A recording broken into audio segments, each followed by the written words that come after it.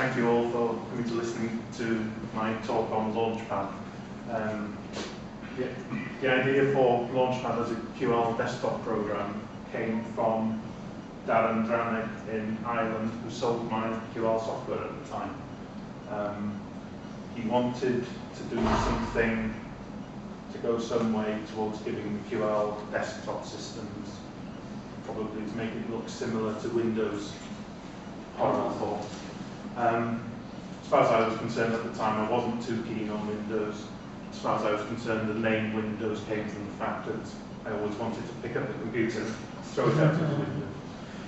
So, but after a considerable period of thinking, and I think the whole project took me 12 months from start to end, we came up with an outline specification for Launchpad, which was rather simpler in concept than it evolved into eventually.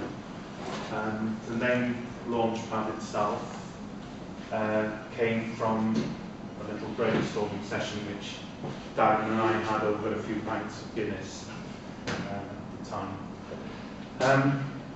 Its intended use from the beginning was as a simple program launching application. Just a very simple concept, have a few icons with the names of the programs and little else. Keep it as simple as possible, try to make sure it runs on as many systems as possible. So, but if I show, this copy is running on QPC.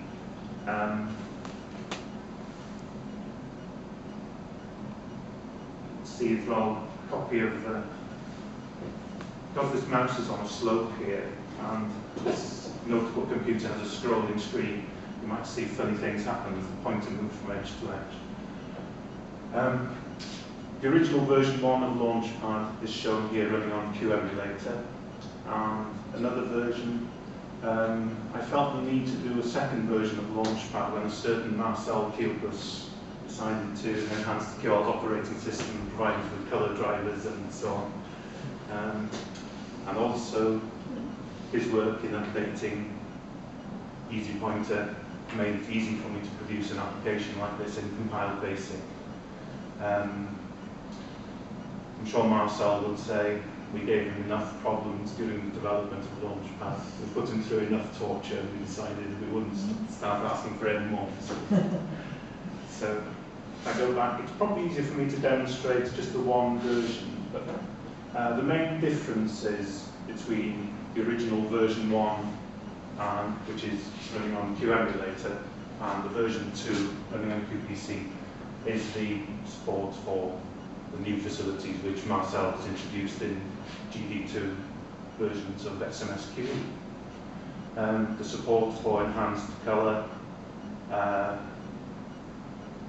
uses the system palette color themes, so whatever color scheme you have set up on your QPC or other high color system, Launchpad will obey the system palette color scheme. And, Are you from dictionary? So. No, I know. It's one of those things I'll get around to changing, but as this one is for my own use.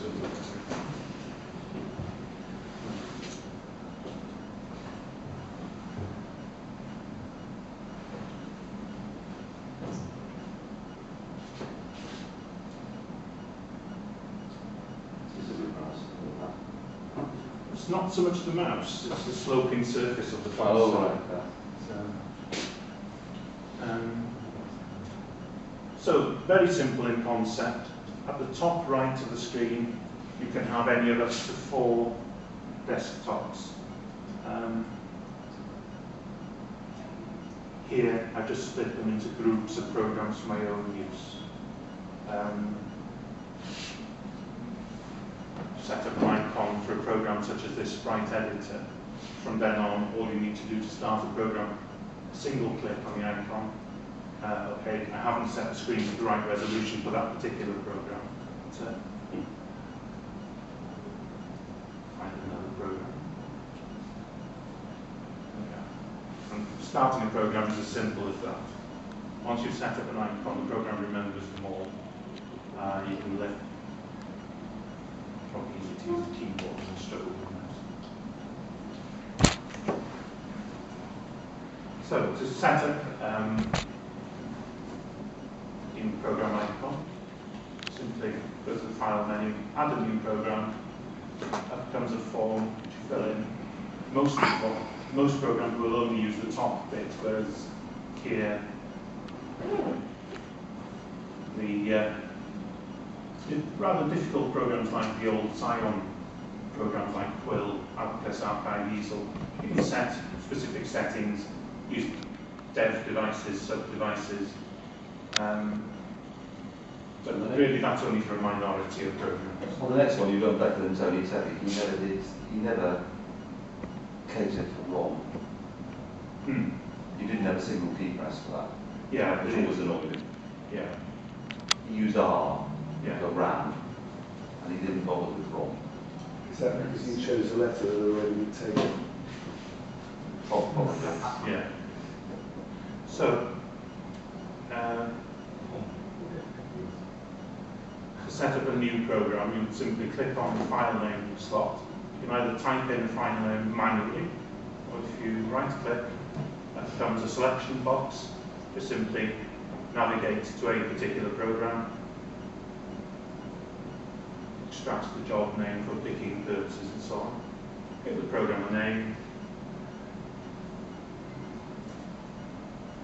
select an icon for it. So you have 2 pages of built-in icons. Fairly simple. These will work in Mode 4, or like all Mode 4 sprites will work in high color as well. But the built-in ones are all Mode 4 compatible. Where's the email program then? You bothered to design an icon, so where's the program for it? Email. Nice one.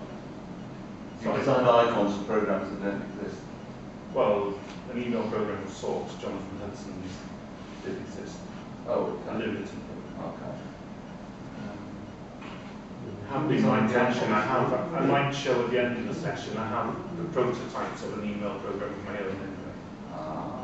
So at the moment, it's in very early You stages. designed all these, you do? Yes.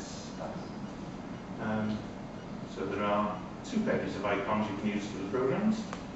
And in the version 2 of Launchpad, you also have the 3rd page, which will allow you to use high color sprites if you wish. So should be quite simple. So once we've done the basics, for most programs that's all we need to do.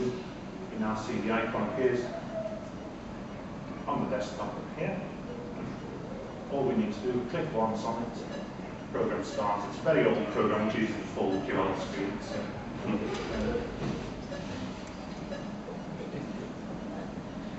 It's slow.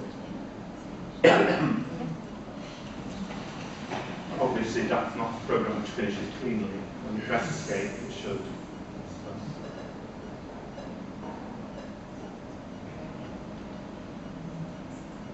That really is the core function of Launchpad. A simple program launcher application, and that's all the very first version was. Obviously, to be able to use Launchpad, you need a minimum of a QL system with expanded memory, toolkit 2, and pointer environment. If you use pointer environment version 2 or later, you can run Launchpad version 2, or on a QL with expanded memory and an older version of pointer environment, use the old version 1. The main difference being things like fixed color schemes and so on, the ability to use more colors in version 2. To move on to the smaller parts which were added, I've included with it a number of little application programs such as a file manager. So select the devices. This is a well, either window can be source, either can be destination, and then copy files between them with these icons. A number of commands available. Copy, delete, execute programs, create directories on systems that choose hard directories. Something new which really is only supported by this program is a trash scan. which gives you a non-permanent delete. In effect, all it is a specially named folder which moves files into that folder rather than deletes them as such, giving you the option if you wish to rescue files later in quite a simple manner. Is that folder on the same drive? Or is Yes. It? Okay. I mean, you can specify which drive. Where I've set it up, it is on the same drive, but you can specify which drive and directory you want the trash can. Sorry, finish. Normally you would have one per drive. See what you mean? Yes, you can. The only way around that in the present version would be to configure different copies of the program for different drives. Oh dear. So it has to actually physically copy the file rather than rename it to move it to the trash. Yes, copy and delete. Yes. What about filters? Filters, no. Again, these are things I've had, obviously, with a program of this nature. You get a lot of requests for new facilities and so on. Or even a They simple are- filter like Z1 or whatever. Yeah, not as yet, but they are on the list of things. If ever I get time, because it's quite a long list of new features, if ever I get time to do it, they will be added. But at the moment, it works well enough for most purposes. Well, before I take it too far with too many new features, I'll probably introduce version 3, which would tidy up and simplify the code, because if you look at the code, it's based on the old version 1 code, and it's really been pushed a little bit beyond what I should have done. The code is quite horrible in some places. So that's the file manager. Basically all you do is you click on the files you want to copy, click on the arrow. Here we'll be copying from Win1 to RAM1.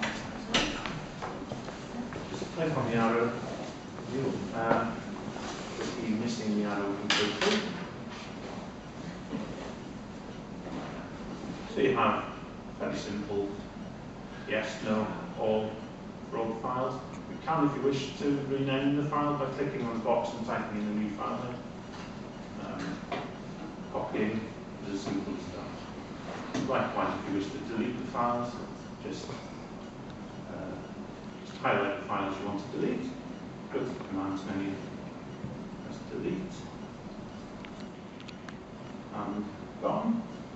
If we want to move it to the trash can, copy a file first of all, a few files. And if it exists, you've got VA there as well, another menu. If it exists, you get another pop-up menu with a Yes, one yes, menu. that you can overwrite and Yeah. skip files. And if you want to put the files in the trash can rather than delete, just trash the files. On this occasion, okay, The trash can is full. yes. In fact, it's not just the trash can, this is actually running from a pen drive plugged in, the QL on state pen drive. And it's the pen drive itself which is full. How does it determine? There's a default setting for the trash can, default path. There's a default path somewhere for the trash can then? Path, did you say? Path. Yes, Yeah. yes. That wouldn't happen if you were renaming. Configuration block. Oh, not in the program? No, Okay. I was So it is asked, full there, I you're was stuck. asked to put it into the program at one stage. I haven't got around to It'd be that. nice to be able to, in that case, to be able to redefine it in the program. Yes, yeah, agreed. It's not something I've got around to yet, but a few people have asked for that. Basically, If you implemented it by rename, you wouldn't have a problem saying, I haven't got enough room to throw it away. yeah, yeah. You might also have the problem by renaming. If there's one trash can serving all drives, you wouldn't be able to rename a file. It's not good to have one trash can serving all drives. It's not good. to I have know, one. it was a fairly basic facility. It was never intended to be a full-blown